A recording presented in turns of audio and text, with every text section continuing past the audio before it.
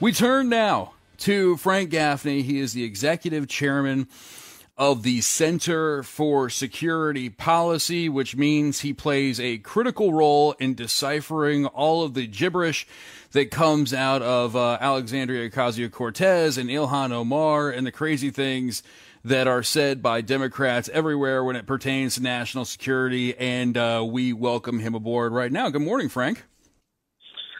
Good morning. I'd like to think that I do other and more important things than that, but I'm happy to help with those causes. Well, we'll go for a lot of us, I know.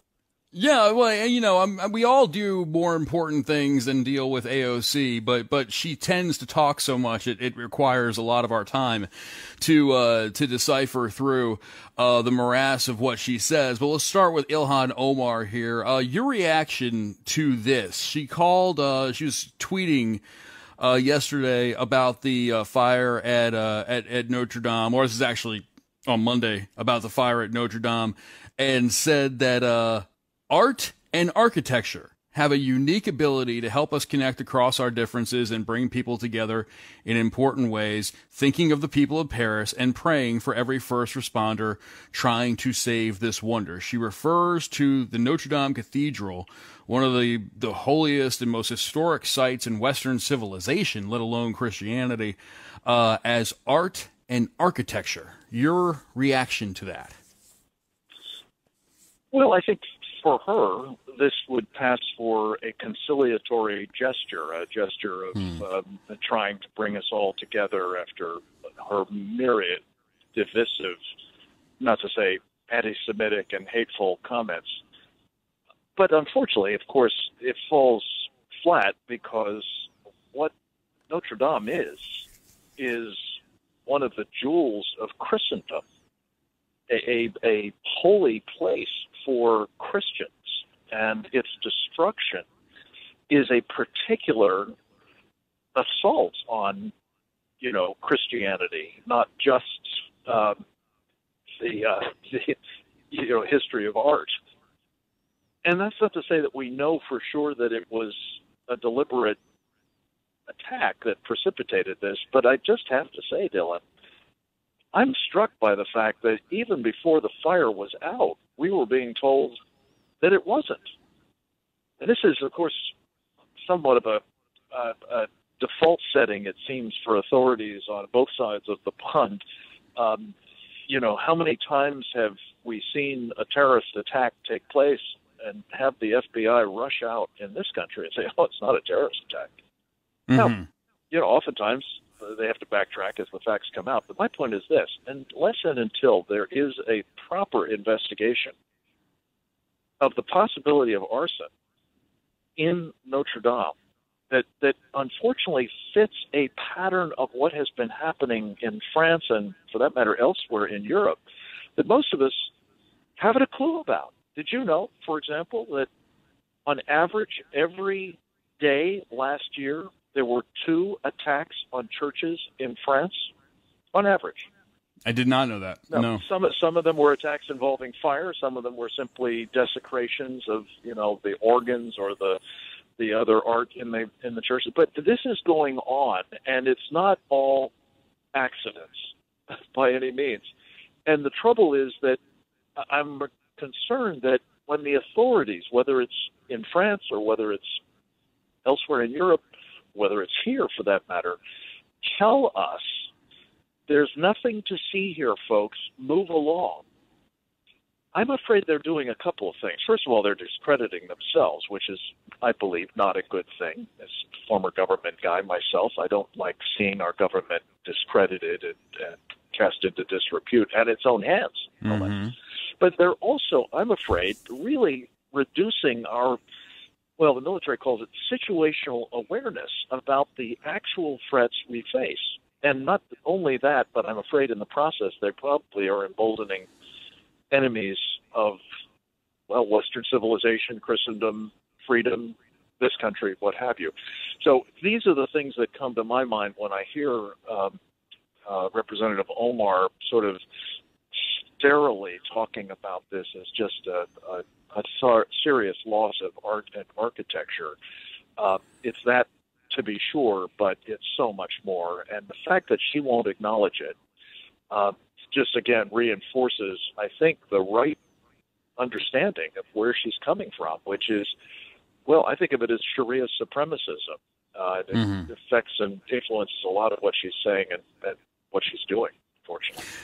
Right, and I agree with what you said initially, that this would pass for her taking a conciliatory tone. I think also what it shows here, just building off of what you said, is that because of her makeup, just in terms of her philosophy and her outlook on life, she may well be impossible of accepting a genuinely conciliatory tone when it comes to Christianity. And we know she's incapable of a conciliatory tone when it comes to dealing with terrorism and who the victims of terrorism are, as we saw with her 9/11 comments, because she's just a radical. She's an absolute radical. This is who she is. She's incapable of being conciliatory because she's not conciliatory to anybody. She's not conciliatory towards Christianity. No, and she's not conciliatory to people who are opposed to terrorism or people who have been the victims of terrorism. She's put it out there absolutely who she is. And we're all seeing that. And I think it's going to hurt Democrats in 2020. Maybe it's not going to hurt her because her district is obviously what it is. But nationally, the more spotlight she gets, I don't think it's a good thing. And I think that's why Nancy Pelosi is pushing back on Omar and AOC right now and things of that nature, and people of that nature. Speaking of AOC, she made some comments here recently in a recent interview saying that cutting U.S. military aid to Israel is, quote unquote, certainly on the table after the re-election of Prime Minister Benjamin Netanyahu. Frank, what table is she eating off of, and how can I make sure that I never end up there? The table, of course, is one that she gets to sit at because the people in her district in Brooklyn, I think, decided that they wanted her at the table. And whether she has much influence over what's actually served or what's done at the table or whatever extension of her metaphor you want to have, this is, unfortunately, I'm afraid, now a facet of thinking and perhaps policy making within the Democratic Party. And Dylan, I worked for a great Democratic senator a lifetime ago by the name of Scoop Jackson. Mm-hmm. And Scoop Jackson has to be spinning at a very high RPM in his grave over what has become of his party, because there were few people in America who more clearly understood the importance of Israel to our security, not just, the need for us to be committed to it, but the value of Israel as a bulwark for freedom and our interests and our values in a very dangerous part of the world. And his like is no longer welcome in the Democratic Party. I mean, there are a few of them who, Elliot Engel comes to mind, who will still talk the talk a bit, but now the Democratic Party, and the reason that we've seen this kid glove treatment of AOC, and you say Nancy Pelosi is pushing back. Well, not so much. Honestly, they're having their way. Ilhan Omar, Sheila Tlaib, these are people who are now driving the Democratic Party's rising hostility to Israel, to Jews, its embrace of anti-Semitism. Now, these are sweeping generalizations, and I know there are Democrats both in Congress and elsewhere who don't appreciate this, trend, don't like it, don't really want to be associated with it, but they're not doing much to stop it, is the point. They're not reviling it, and they're certainly not disassociating themselves as they should from it. Well, and Frank, isn't it also true that they're powerless to stop it in some certain respects, because the base of the Democrat Party, which is overwhelmingly young and overwhelmingly dumb and very anti-Israel, in so many ways, the AOC, Ilhan Omar, Rashida Tlaib, these kinds of politicians are the darlings and the rock stars of that group of people. who are inside their party. And that's a very dominant wing. That's the future of their party. Many would argue it's the present of their party. I mean, really, you know, and Nancy Pelosi made that comment the other day when she's on 60 Minutes, I believe it was, you know, saying that, you know, the AOCs of the world, well, that's only 5 people in our whole party who are that extreme or they're that, you know, outlandish. But in reality, it may only be 5 people, but at the end of the day, those 5 people are the spokesmen for the future of her party, and she's not really able to stop it because they have that kind of power. Phil, and this is such an important point. But let me just add to the concern here. It is the future of America because it's not just kids who happen to, you know, turn up as democratic socialists or enthralled with those who are in Congress.